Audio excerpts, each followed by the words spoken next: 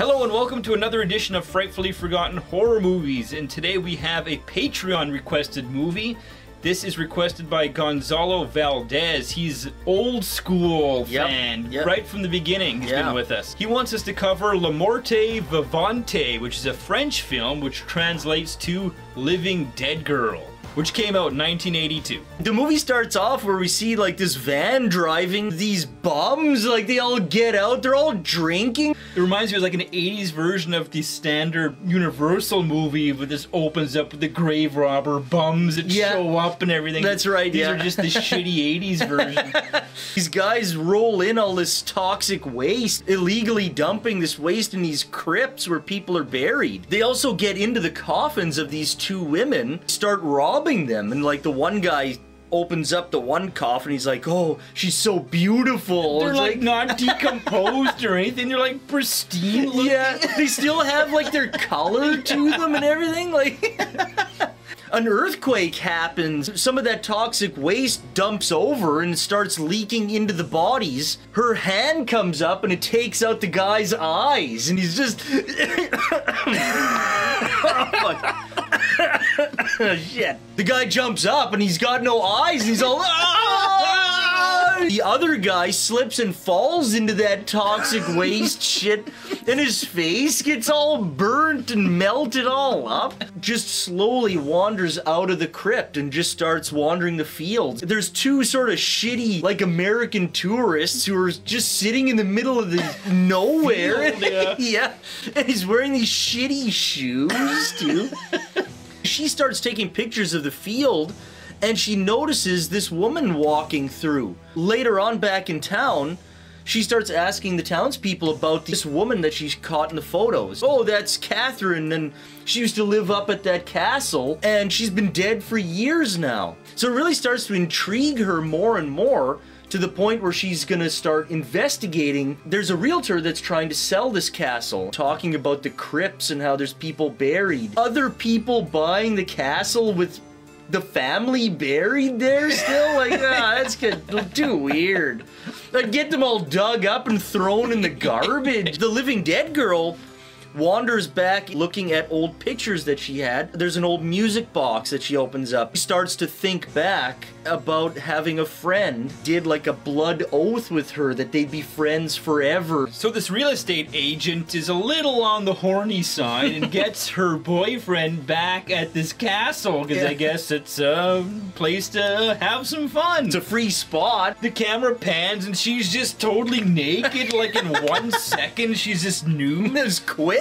They start getting it on the couch and they're super not having sex. She's like basically just humping his leg. Catherine, the Living Dead Girl, sits behind this piano and starts playing it. Boyfriend gets up to go look, starts coming back, and he comes in, he's all shredded up. He's shredded up. And Catherine kills the realtor on the steps of the castle. We get introduced to Helen, which is Catherine's old friend we saw in those flashbacks, and she's calling the castle to check on the sale of the castle to talk with the realtor. Catherine answers, doesn't say anything, but starts playing that music box. Catherine, is that you? Yeah. But there's no answer. She's not answering her. So then she gets in her car, drives to the castle, and sees this body laid out on the steps. Runs into the castle and sees Catherine sitting at the piano playing this kind of tune. How is this possible? How are you alive? Did you fake your death?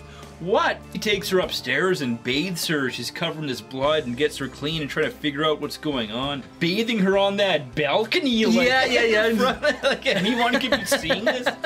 Catherine starts to get this kind of pain, this agony. And then goes back down to the crypt and starts feeding off the blood of one of the grave robbers. Helen follows her and realizes what's going on. She needs this blood. Helen decides to help Catherine seek out the blood. Give me the blood, Lord! Get people in to feed Catherine. That's where we're gonna end the plot. If you want to see how La Morte Vivante, aka Living Dead Girl, ends, watch the movie. This movie was directed by Jean Roland, and he did quite a bit of things, but notably, he did 4 classic vampire movies. French vampire movies in a row, like just back to back. Marina Perrault stars in this as Helen, and she's done tons of stuff. She's just basically a super accomplished Italian actress. Francois Blanchard plays Catherine in this, the living dead girl.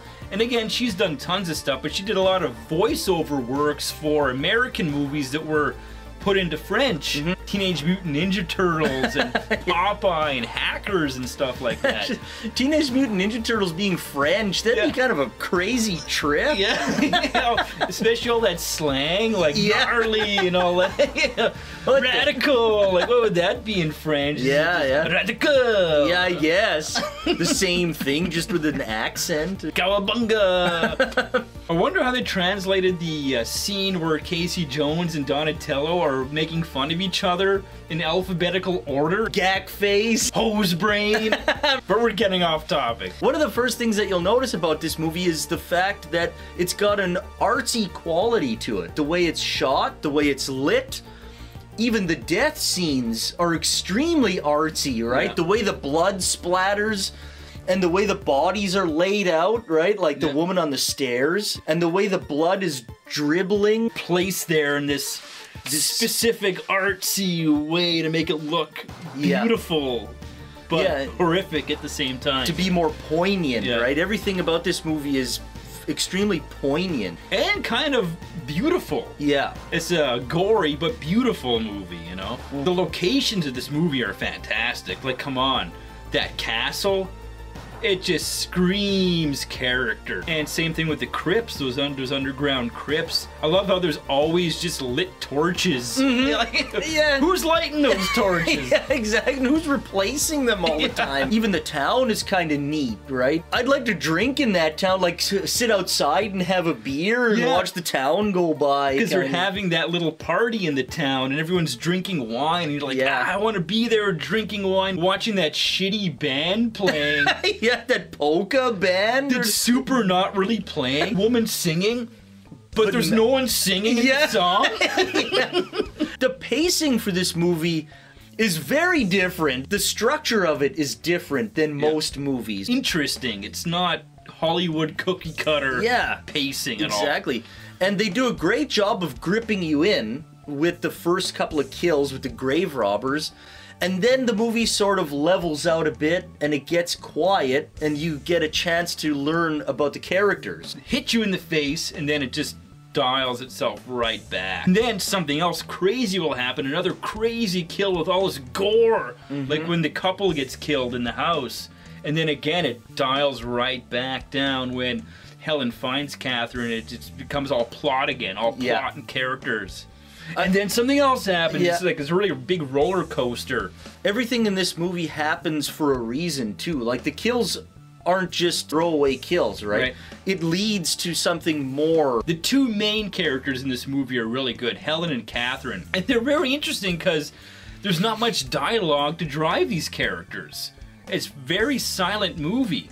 But it's all about the flashbacks, where you learn about their childhood friendship. When Helen finds out that Catherine's not actually dead, or revived from the dead, she doesn't know which. That friendship gets rekindled. Like, what a bizarre friendship. They went from being best friends to best friends again, but in this weird caretaker of a dead person way. But you care for them.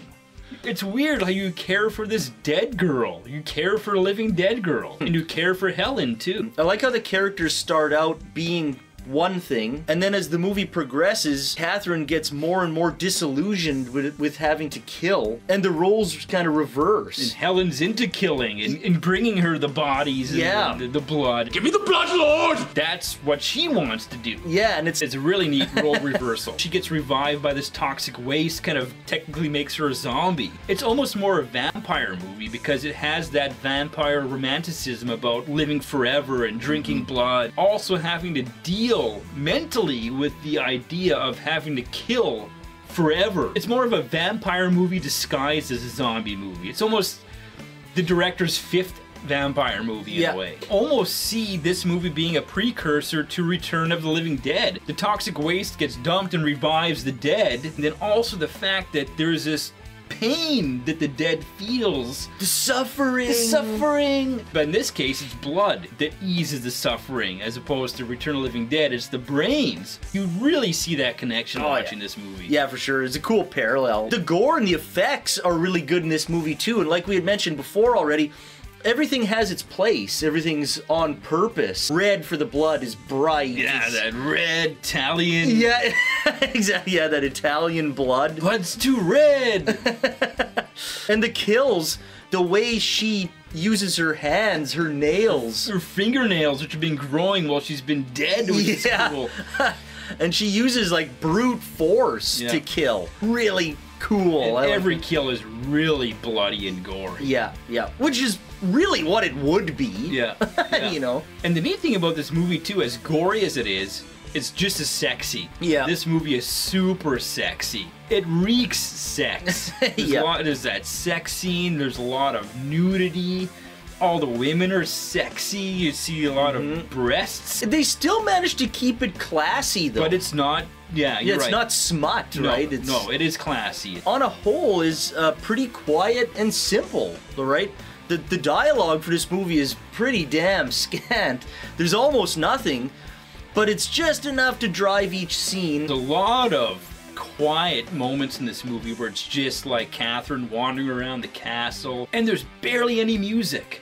But it doesn't need it. You don't miss the music. No. It makes you really kind of feel the deadness of the living dead girl. It's supposed to be that you feel just as alone as she does. It's lonely being dead. Tough making friends. And the ending for this movie is fantastic, and you won't see it coming. You expect this movie to end one way, and it ends, and there's this long panned out shot at the end, and you're just like, that's how they ended it. Oh, crazy. Yeah. And you're like, good on you for ending it like that. Yeah, you feel satisfied at the end, you know? It's like, yes, got my money's worth on this one. Yeah. So if you want a movie that's very stylistic, very sexy, gory, it's to the point, and it'll make you think, then check out 1982's La Morte Vivante. AKA The Living Dead Girl. That's right. And damn you, Rob Zombie. Whenever I hear that title now, all I can think of is Living Dead Girl. And on that note, keep drinking.